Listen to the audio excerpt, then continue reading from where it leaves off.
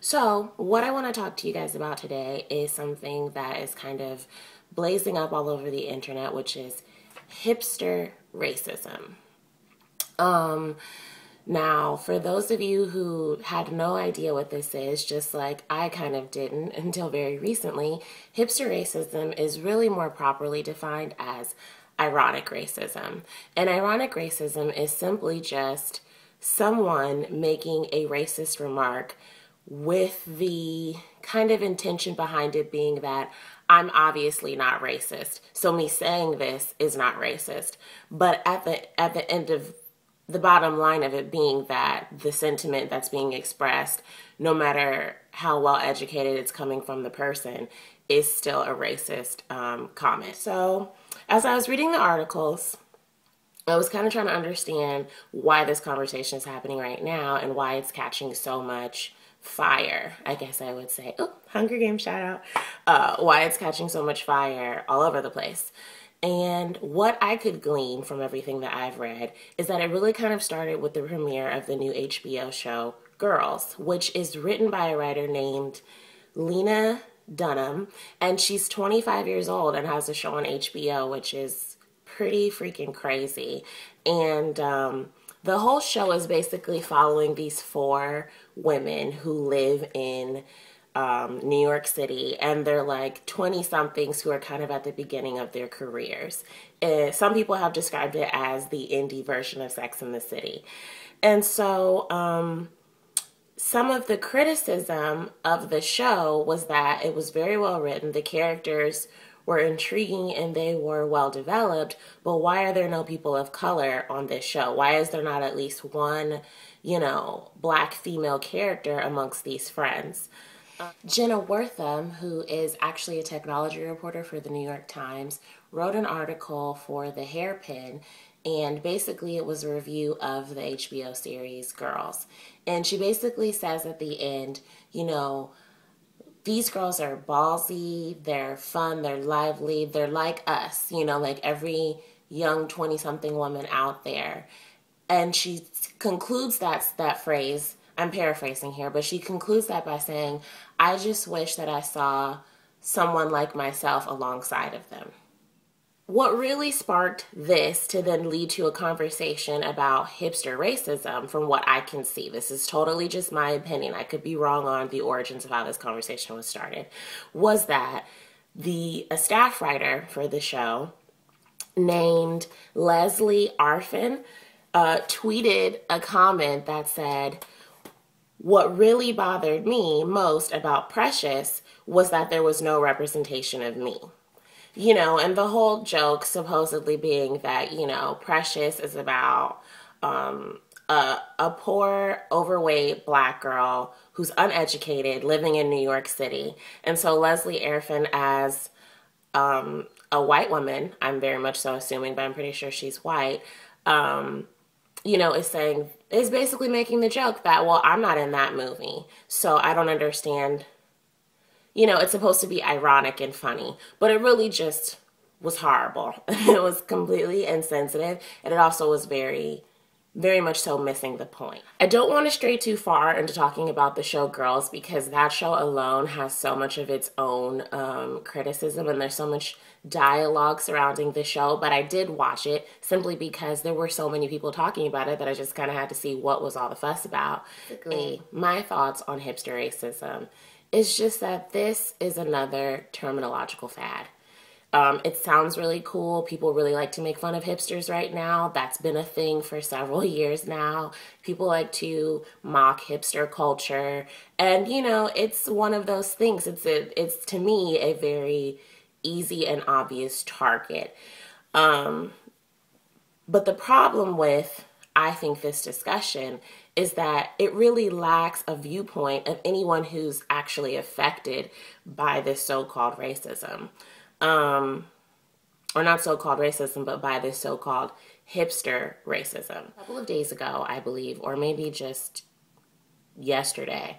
Jezebel put up an article written by a writer named Lindy West that was titled A Complete Guide to Hipster Racism.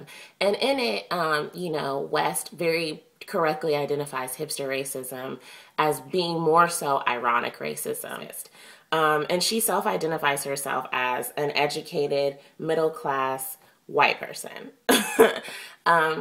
And so I thought that her article was very interesting because this is her article is where all of the discussion about hipster racism is kind of flowing out from. And what I thought was interesting about it is that while she tries really hard to, and she makes valid points, let me say that to begin with, but while she tries really hard to drive home the point that, any kind of racism is bad no matter how informed the person who's making the racist remark is, it just doesn't hit the right note.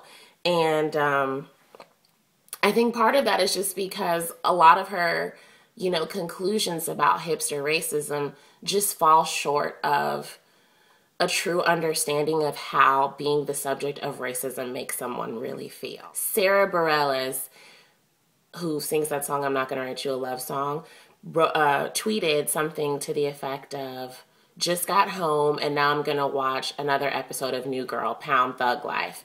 And West, and then Zoe Deschanel, who's the star of New Girl, retweeted her and put ha ha ha.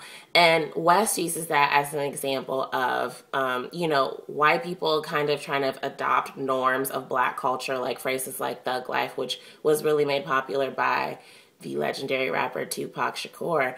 And, it's basically like a way to subvert the culture, but she's saying that that's a racist remark. And then her explanation of that is, obviously you shouldn't say that because it's mean. And why would you want to be mean?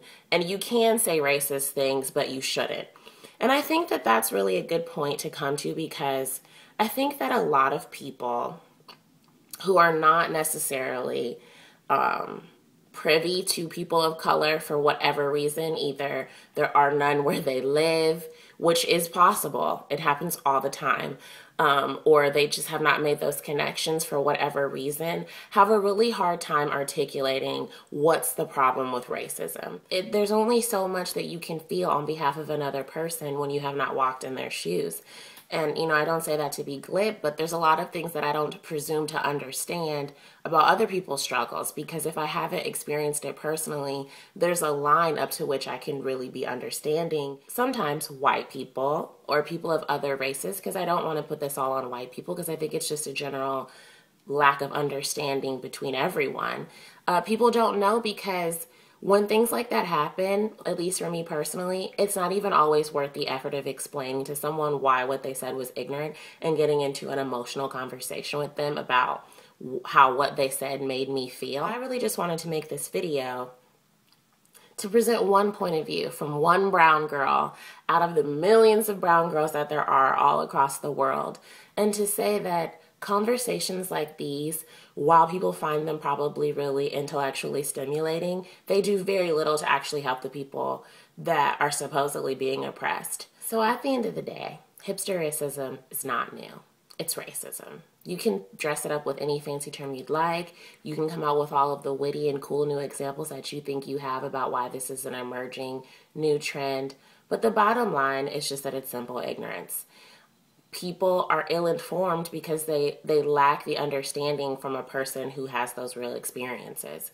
And so what I would say is that people really just need to be more open to dialogue. But that doesn't mean that if you're trying to understand something, that you go to the first person of color that you see and force them to be an ambassador for their whole race of people. You have to engage in dialogue with people who are open to having that conversation and who really want you to understand how and why they feel the way that they do. Was I personally offended by Leslie Arfin's tweet?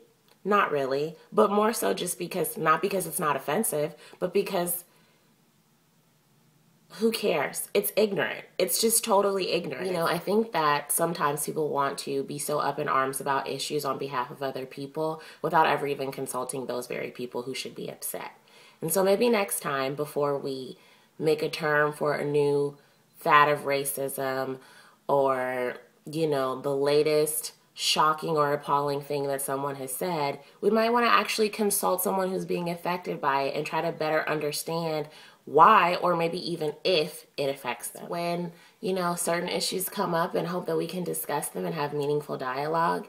And I hope that everyone is having a wonderful Friday, and I will talk to you guys later. Bye.